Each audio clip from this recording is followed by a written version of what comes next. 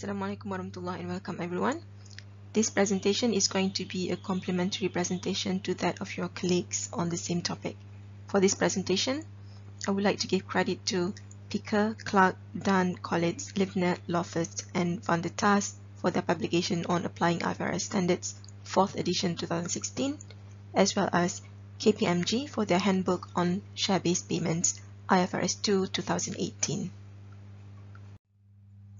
For this presentation, I will only touch briefly on the details of SBP, and I will include some questions that are asked about SBP, some things that you need to know about SBP as per MFRS 2, definitions of important terms and recognitions and measurements of SBP transactions. However, the highlights of this presentation will be on the Type 3 SBP transaction, which is classified as others, and also illustrations of SBP transactions under all three types of SBP transaction as per MFRS 2. Let us start with some questions that are being asked about SBP. The first question is on why companies prefer to offer SBP remunerations or agreements rather than simple cash payments, especially between a company and its employees. Specific to employees, based on principal agent theory or agency theory, we know that the interests of managers, for example, are oftentimes not the same with the interests of the company. They might focus on their own benefits as opposed to benefits of the company as a whole. For example, we may have managers that apply income smoothing because they want to maintain a certain level of bonus. That is, if bonus is attached to the level of annual sales, for example. So to avoid this, perhaps the company could offer SBP with performance condition, stating that the company needs to achieve a certain level of sales before they can exercise the SBP awards. Second scenario is where a company would want to reward past services. Therefore, they look at their service condition or performance condition before rewarding them with cash based on the value of equity, or rewarding them with equity which employees in a way have helped to achieve the value of the shares. And third reason, perhaps liquidity is an issue and company would want to provide rewards in equity instead of cash. The second question is on what is SBP exactly? Well, basically the standard does not provide any definitions of the term share-based payment, but it does give definitions of SBP transaction and SBP agreement. And from there we could identify SBP as payment made to the other parties based on shares and based on agreement, either settlement made by cash or by equity. The third question is about SBP arrangement in group. For this, it will be quite complex, thus KPMG advises to simply ignore, but we can always still consider them separately and not as a group. To summarize what we need to know about SBP, I put them into three parts. First, the standard requires us to measure and recognize SBP awards in our financial statements. Second, there are three types of SBP transactions: cash settled, equity settled, and others, where we were given a choice either to settle in cash or in equity. Your colleagues have discussed the first two types, so I'm going to just briefly go through them, but we'll focus more on the third type. And finally, under MFRS 2, the standard gives us guideline on how to measure and recognize SBP, as well as details out the requirements for SBP transactions and awards. For SBP transactions, we have two major groups: an entity either acquire goods or services from external parties, or an entity awards or give remunerations for services given by its employees. Briefly, as you may already know, equity settled SBP transactions result in an entity receiving goods or services in exchange for its shares, and cash settled SBP transactions result in an entity receiving goods or services by incurring an obligation to pay in cash, thus a liability based on the value of its shares. For the third category of SBP transactions, it results in receiving goods or services with a choice of either settlement.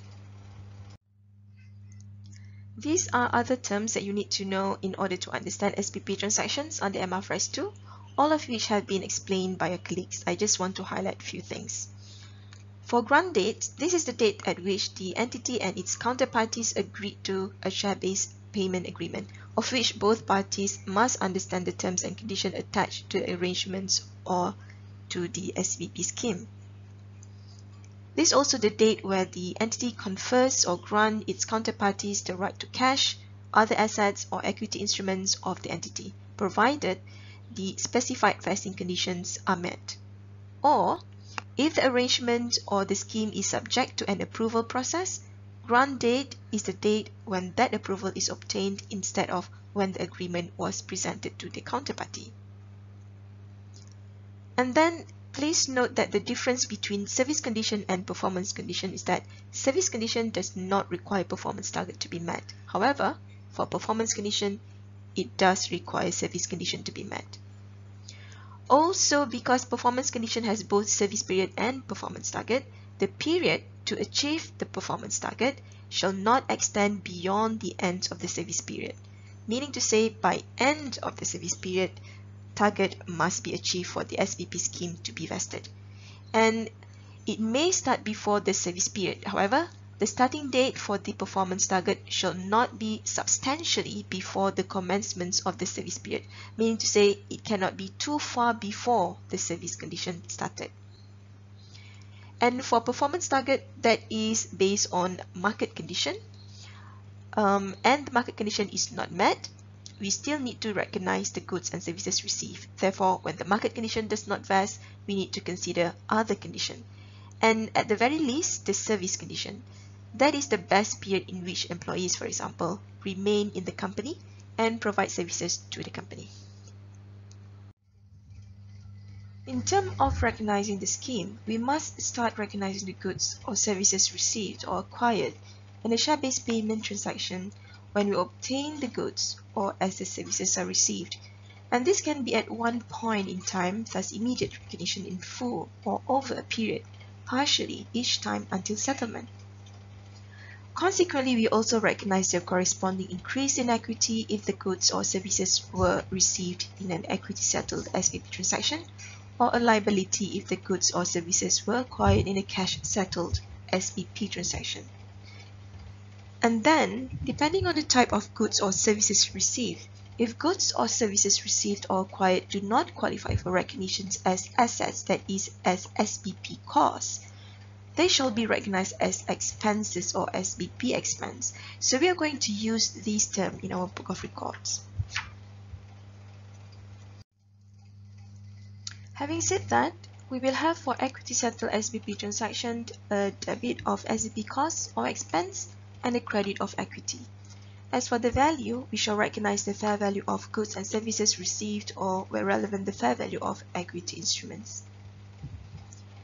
As for the cash settled SBP transaction, we will have a debit of SBP costs or expense and a credit of liability before settlement in cash, where the value shall be fair value of the liability incurred that must be remeasured at the end of every period as well as at settlement. If there is any changes to the value, we shall recognize the change in profit and loss, basically as SBP expense as well. Specific to equity settled SBP transactions, if the scheme vested immediately, for example, if an entity is rewarding its employees for their past performance, therefore their performance have already been achieved at grant date, we shall debit SBP cost or expense and credit equity with the full amounts of value of the award. If the scheme vested over a period, for example, awarding employees for their performance or services in the future, therefore, over the vesting period, we shall debit SBP cost or expense and credit equity with a value that are distributed throughout the period. The full amounts will be achieved only at the end of the vesting period. As for the value that we need to record, we shall refer to the fair value of the equity instruments granted based on market price at measurement date. And if the equity instruments has no market price, we are required to use a valuation technique. So we need to estimate using certain formula that are generally accepted. And if we still cannot estimate the fair value reliably, which is very rare, we can use the intrinsic value of the equity instruments based on the number of equity instruments that are vested or eventually exercised. Other provisions that I would like to highlight are the following. First, if vesting condition other than market condition not met, An entity shall not recognize any amounts of goods and services received, therefore the equity is not vested. Second, market condition is considered when estimating the fair value of equity instrument. Therefore, if market condition not met but other non-market vesting conditions were satisfied, we still recognize goods and services received. Therefore, equity is vested.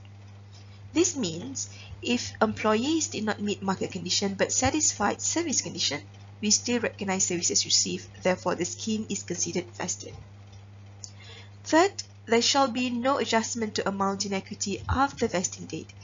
If vested equity forfeited or not exercised, there shall be no reversal of amount in equity. It stays there. However, we may transfer between equity. And the last one, if an equity repurchased the vested equity, it will be treated as a deduction in equity, just like a repurchase of ordinary shares that were issued not through SBP scheme. Let us now look at few illustrations of equity settled SBP transactions. For the first illustration, we have Wang Limited who granted 100 share option to its employees, 50 of them, with a 2 years service condition, and at grant date, the fair value of the equity instrument was estimated at $25. For this SBP scheme, we shall recognize the fair value of the instruments for the 50 employees over the 2-year period. As mentioned earlier, for this case, we need to vest over the 2-year vesting period, and the estimated full amount will be at $125,000 given by 100 options each for 50 employees at the fair value of $25. We shall have the following distributions of the full amount. For year 1, the SBP expense will be at $62,500 given by 100 options for 50 employees at the fair value of $25 for half of the vesting period. And for year 2, the SBP expense will also be the same. The cumulative expense will be $62,500 at the end of the first year and $125,000 at the end of the second year. These values will be recorded by debiting SBP expense and crediting equity at the end of every year. In the second illustration, we have similar scheme granted to 50 employees. Only thing, this time there is expectation that some employees will leave the company during the 3-year vesting period. Given here at the end of year 1, 3 employees left and 16% or 8 employees is expected to leave within the 3-year vesting period, meaning we will expect another 5 employees to leave in the coming 2 years. In year 2, 2 employees left, so we already have 5 employees left the company, and at this time it was estimated that a total of 6 employees or 12% of employees will be leaving the company within the 3-year vesting period, meaning we expect another 1 person to leave in year 3. Come year 3, their prediction was correct. Only 1 more employee left, therefore we need to reward only 44 that remains in the company. Again, for this scheme, the amounts will be distributed over the 3-year vesting period. And the expected vested share option at grant date was 100 option for 50 employees, that is 5,000 units of share option. So for year 1, we expect to reward option to 42 employees or 84% of the total at $25 for 1/3 of the vesting period. In year 2, we expect to reward option to 44 employees or 88% of the total at $25 for 2/3 of the vesting period, but we already recognize $35,000 worth of expense, so we need to deduct that from the total amount, giving us only $38,333. Then in year 3, it is confirmed that the company will reward 44 of the employees with 100 options each, therefore 4,400 units of options at fair value of $25 each, and deduct with what we already recognized in year 1 and year 2, leaving us a sum of $36,667 worth of expense and a total of $110,000 worth of equity. In this third illustration, instead of share option, the company granted shares to 50 of its employees with a fair value of $20 at grant date with performance condition attached. They must remain in the company for the next 3 years, thus 3-year vesting period. And for performance target, if the company's earnings increase by more than 18% in the first year, the scheme will vest at the end of year 1. If less, then it will be extended to year 2.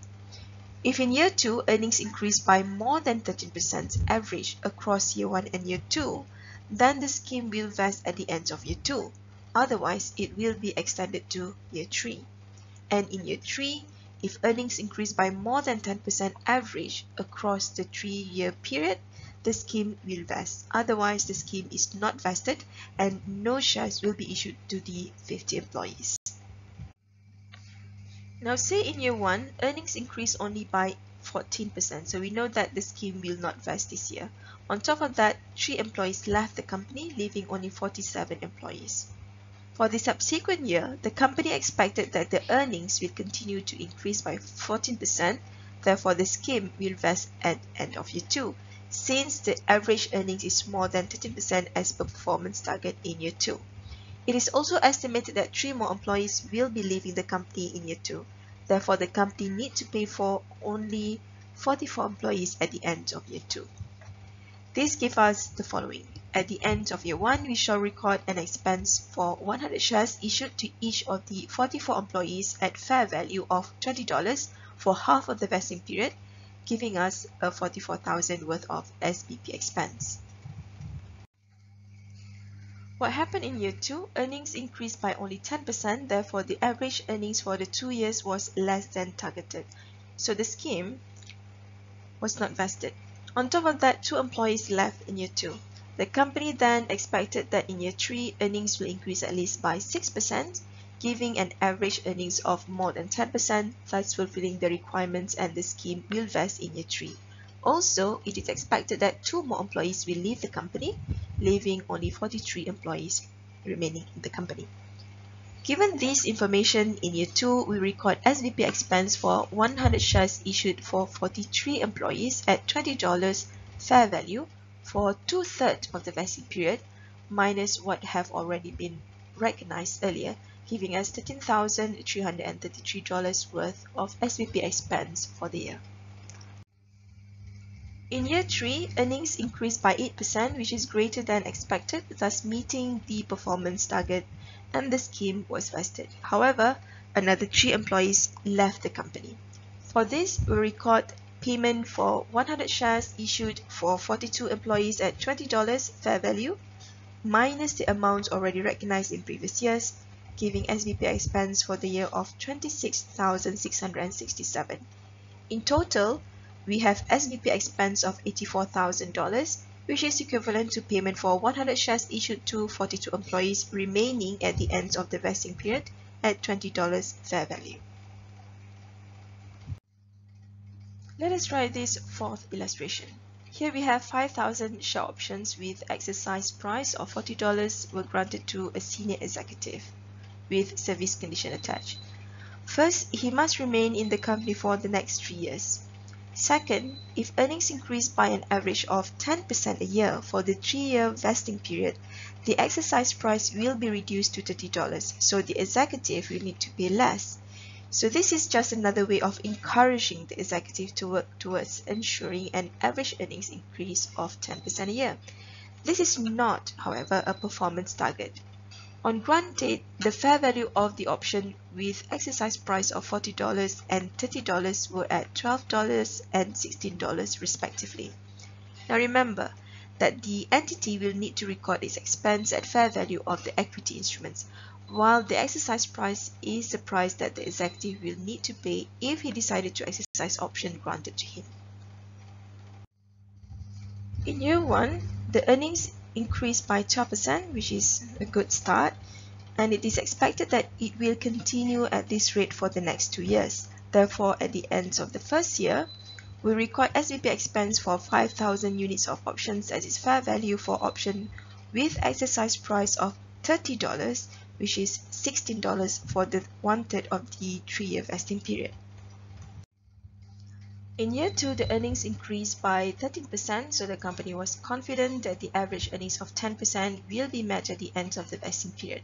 Therefore, for the second year, we record SBP expense for 5,000 units of options at the same fair value of $16, for 2/3 of the vesting period minus whatever expense that have been recorded in year 1. In year 3, unfortunately, earnings only increased by 3%, therefore the 10% average increase in earnings not achieved. This will revert the exercise price back to $40 per option, thus the fair value reduced to $12. Therefore, in the 3rd year, we record SBP expense for 5,000 units of option at fair value of $12 minus whatever expense amount that has been recorded previously. So the total SBP expense is at $60,000, which is equivalent to the 5,000 option at $12 each. Let's move on to our last illustration for equity settled SBP transaction. Here we have 5,000 share option granted to senior executive with performance condition attached, where performance target was based on market condition. First, he must remain in the company for 3 years. Second, the share price must increase to above $25 at the end of the 3-year vesting period for him to exercise the option. So this is the performance target that is attached to market condition instead of conditions of the company. On top of that, as an added incentive, if he managed to achieve the performance target, he can exercise the option at any time within 7 years after the vesting period. With this, the senior executive would be able to exercise when he thinks he will benefit the most within a quite significant length of time, which is 7 years. For the fair value, it is estimated that for the share price to increase to $25 at the end of year 3, the fair value will be at $9. And finally, as stated here, the senior executive completed a 3-year service condition. For the recording of SBP expense, regardless of the share price at the end of year 3, we still need to recognize the expense throughout the vesting period. Therefore, for year 1, we record SBP expense for 5,000 options at $9 fair value for 1/3 of the vesting period. For year 2, we record SBP expense for 5,000 options at $9 fair value for 2/3 of the vesting period minus what has been recognized previously. And at the end of year 3, we record SBP expense for 5,000 options at $9 fair value for the 3-year vesting period minus what has been recognized previously. In total, we'll have SBP expense and total equity recorded at $45,000, being the amounts for 5,000 units of options at $9 fair value. The next thing to do is to see if the share price actually has increased to above $25. If yes, the executive will be able to exercise the options within 7 years period. If no, the option still vested since he did not satisfy a market condition but he satisfied the service condition. It's just that he will not have the 7-year period to exercise the option. Let us now move on to modifications of equity settled SBP transaction. Modification covers any modification in the terms and conditions for granting the equity, and it may include changes in exercise price for share option or changing the number of equity granted, of which this modification may change the fair value of the equity. Should the modification result in incremental change in fair value and the modification happen during the vesting period, we shall recognize the change from modification date onwards. If the modification happened after vesting period, the incremental change shall be recognized immediately. Or, if it involves extending the vesting period, the incremental change shall be recognized over the additional vesting period. If, however, the modification results in a decrease in fair value, we simply ignore the change and treat it as if no modification has taken place. For the modification that increase the fair value of equity instruments, this is referred to as beneficial modification. For the modification that reduce the fair value of equity instrument, this is referred to as non-beneficial modification because the effect will be ignored anyway. Another thing to note is that if the company apply intrinsic value, since fair value is not reliably measured, meaning applying paragraph 24, it may not need to apply this provision for modification, simply because when estimating for intrinsic value, any modifications have already taken into consideration. Now let us look at one example for modification. What we have here is a company granting 100 share option to 50 of its employees, where the fair value of the options was estimated to be $15 at grant date and attached to it a service condition of 3 years. Throughout the 3-year period, it was estimated that 3 employees will leave the company. What happened in year 1, 4 employees left, and the company estimated another 7 employees to leave throughout the remaining 2 years. Also, there was a drop in share price at the end of year 1. Therefore, to keep employees motivated, the company repriced the option. At the repricing date, the original fair value of the option was at $5, and after repricing, the fair value changed to $8, giving an increase of $3. This incremental value will then be recognized over the remaining 2 years. In year 2, 4 employees left and 4 more are estimated to leave, and in year 3, 3 employees left, thus there was 39 employees remain. The share option will be vested for these 39 employees at the end of year 3. For year 1, given this scenario, we recognize SBP expense on 100 share option for 39 employees at the fair value of $15 for 1/3 of the vesting period. The effect of the modification will only be recognized over the remaining 2 years, therefore will not be captured by the SBP expense in year 1. In year 2, we recognize SBP expense on 100 options for 38 employees at the fair value of $15 for the 2/3 of the vesting period, plus the incremental value of $3 over 2 years vesting period, minus whatever we have recognized earlier in year 1. And in year 3, we recognize SBP expense on 100 option for 39 employees at fair value of $18, $15 being the original fair value and $3 being the incremental value, minus what we have recognized previously in year 1 and year 2. So we end up with SBP expense for year 3 of $26,500, while the accumulated expense is at $70,200. This $70,200 is equivalent to the expense on 100 option for 39 employees at fair value of $18. Let us now look briefly at cash settled SBP transaction. Example of such transaction include the share appreciation rights, where it gives rights to the employees to future cash based on the increase in the share price. Another example would be granting redeemable shares, because for redeemable shares, we know for sure that the shares will eventually be converted into cash. To recognize, we debit SBP costs or expense and credit liability, since now we have the obligation to pay cash at the full amount of the liability if we immediately settle the scheme at grant date, like rewarding employees for previous services done, and at an allocated amount over a vesting period for services to be provided during vesting period. Here we have an example of cash settled SBP transaction, where we have 100 SARs granted to 50 employees with a service condition of 3 years. The company estimated the fair value of SARs for the 3 years and the intrinsic value at year 3, 4, and 5, where it will be used for cash paid out for those years. Given also are the number of employees that leave the company in year 1 until year 4, with estimated number of employees to leave the company in year 1 to year 3 of the vesting period and the exercise of SARs in year 3 and year 5. Please note the information for year 4 and year 5 are to be used when recognizing the payment. In year 1, we recognize SBP expense on 100 SARs for 41 employees at the fair value of $14.40 for 1/3 of the vesting period. So we recognize SBP expense and liability of $19,680. In year 2, we recognize SBP expense for 100 SARs for 40 employees at fair value of $15.15 for the 2/3 of the vesting period, minus whatever we have recognized in previous year. So we recognize SBP expense and liability of $21,653.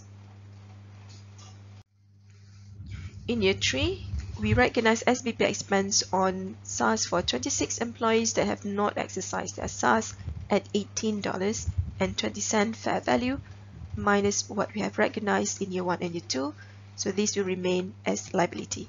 While payment is directly made for 15 employees at its intrinsic value of $15. So we have SBP expense of $28,487, where 5,987 is still not paid, thus the liability, and 22,500 has been paid, so we credit cash. In year 4, we recognize the payment made on 100 SARs for 14 employees at its intrinsic value of $20, as well as remeasured the remaining unpaid 100 SARs for 12 employees, not yet exercised their SARs at fair value of $21.40. In this case, the fair value of the remaining liability is at $25,680. However, we need to minus with what we have recognized in previous years of $47,320, which results in a decrease in liability of $21,640. We then record the reduction in liability of $21,640, which will result in remaining liability at $25,680.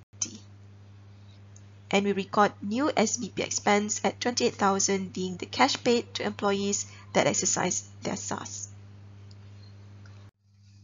Finally, in year 5, there is no more unexercised SARs remaining, therefore we need to eliminate the balance of the liability and record the payments of cash of $30,000 for the remaining 12 employees for their 100 SARs at $25 intrinsic value. Let us now look at the third category of SBP transactions, where we have a choice of either equity or cash at settlement. For SBP transactions with cash alternative, terms of the arrangement provides the choice to settle the transaction in cash or other assets, or by issuing equity instruments. However, the focus will be at liability. If the entity has an obligation to pay cash or other assets, it will be treated like cash-settled SBP transactions. If the entity has no obligation to pay cash or other assets, it will be treated like equity-settled SBP transactions. The other thing that we need to also consider is if the choice of settlement, whether it is at the hands of the entity or its counterparty.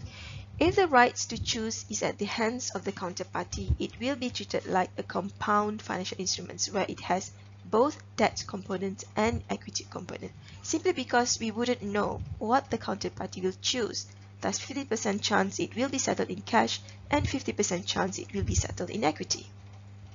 In terms of measurement for counterparty other than employees, the equity component will be determined as the difference between the fair value of goods or services received and the debt component at the date when goods and services received. For other SBP transactions, including those with employees, we shall measure the fair value of the compound financial instruments at the measurement date.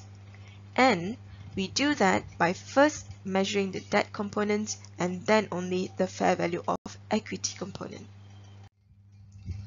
At the date of settlement, we need to remeasure the liability to its fair value. If counterparty choose equity settlement, thus the entity need to issue equity, the liability shall be transferred direct to equity as the considerations for the equity instruments issued. If counterparty choose cash settlement, the payment shall be applied to settle the liability in full. Any equity component previously recognized shall remain within equity, and it can also be transferred to another component of equity so long as it remains in equity. Now, if the rights to choose is at the hands of the entity, it has to determine whether, at present, it has the obligation to settle in cash. If the answer is yes, then it will be treated as cash-settled SBP transaction. This can happen if the equity component has no commercial substance. For example, the entity is not allowed to issue shares for SBP transaction, thus there is no way that it will issue equity, therefore there's no option, it has to be settled in cash. Or if by experience the entity always chooses to settle in cash, or it is the policy of the entity whenever cash alternative is presented, it will choose cash settlement. If the entity determines that it has no obligation to settle in cash, then the SBP transaction will be treated as equity settled. Where at settlement, if it chooses to settle in cash, it will be treated as deduction from the equity. reflecting a repurchase, and if it chooses to settle in equity, no further recordings is required. If, however, it chooses to settle at a higher fair value, whether cash or equity, it needs to recognize additional expense, which is the difference between the cash paid and the fair value of the equity instruments that would otherwise have been issued, or the difference between the fair value of the equity instruments issued and the amounts of cash that would otherwise have been paid, whichever is applicable. Let us look at one illustration where the right is at the hand of the counterparty, and for this illustration, the cash option given at grant date. We have here a company that granted its CEO with alternatives share-based payments with service conditions of 2 years. The alternatives are: he can choose to receive cash at the intrinsic value of 1,000 units of SARS at settlement, or he can have 1,200 shares option that he can exercise at the exercise price that is equal to share price at grant date. The term of the scheme also stated that he can exercise his rights to either settlement on the 29th of January after the 2-year investing period. Also given is the fair value of both individual SARS and individual option at grant date at every end of the 2 years and at settlement date. For these alternatives, we treat it as a compound financial instrument, and the way we measure the fair value is that we start with the debt component and then only the equity component. Having said that, at grant date, we have fair value of debt component at 1,000 ringgit being 1,000 units of SARS at its 1 ringgit fair value, and the equity component of 1,200 ringgit being 1,200 units of share option at its fair value of 1 ringgit. Therefore, the equity component will be recorded as the excess amount of 200 ringgit. At the end of the first year, we recognize the equity component of 200 ringgit for 1/2 of the vesting period. Therefore, we end up with 100 ringgit, and debt components of fair value of 1 ringgit and 30 cent for 1,000 SARS for half of the vesting period. Thus, we have 650 ringgit. At the end of the second year, we recognize equity component at, again, 100 ringgit being half of the total fair value, and debt component at 750 ringgit being 1,000 units of SARS at the fair value as at that date of 1 ringgit and 40 cent minus the amount recognized in previous year. Therefore, at the end of the second year, we will have accumulated equity of 200 ringgit and accumulated liability of 1,400 ringgit. At settlement date, we need to remeasure the debt component. Therefore, we have fair value of debt component at 1,350 for 1,000 units of SARS at fair value of 1 ringgit and 35 cent. This means that we need to reduce the previous fair value amount by 50 ringgit. Thus, the remaining liability will be equivalent to its fair value as at that date. The journal entries will be as shown here, based on the values that we have calculated just now. At settlement date, we recognize the remeasurements of fair value of debt component, which results in reductions of 50 ringgit. And then if the counterparty eventually chooses to settle in cash, we simply make payment in cash and eliminate the liability. And no amendment needed in the previously recognized equity component. The cumulative expense will be 1,550 ringgit at settlement date. If the counterparty eventually chooses to settle in equity, we simply transfer the liability directly to equity. Regardless, the cumulative expense will still be the same at 1,550 ringgit. Let us look at another illustration. This time, the cash option is added not at grant date but during the vesting period. We have here a company granting 10,000 units of shares at fair value of $24 with the service conditions of 3 years. At the end of year 2, share price dropped to $15. Therefore, to make the scheme remain attractive to the senior manager, the company added cash alternative to the SBP scheme. He is to receive cash equivalent to the fair value of shares on vesting date. It is also given that on vesting date, the price has dropped further to $12.